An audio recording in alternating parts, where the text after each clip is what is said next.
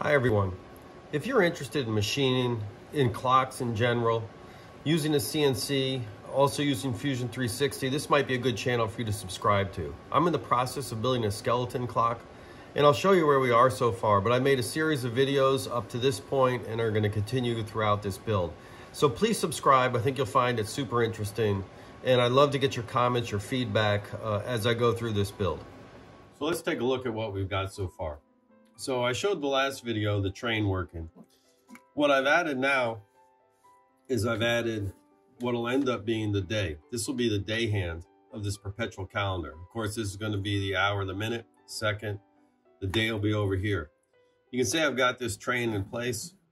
It's working out well. I got the frames in since last time we talked. You can see these timing pins, ratchet wheels. So a lot of mechanism to add to this. A lot of good progress in the build so far. The real fun part of the build is coming up, where I work on the perpetual calendar. I hope you find it interesting. You're going to see the techniques I use. Like I said before, a little unusual. I extensively use the CNC to do a lot of work here that other clockmakers would do by hand.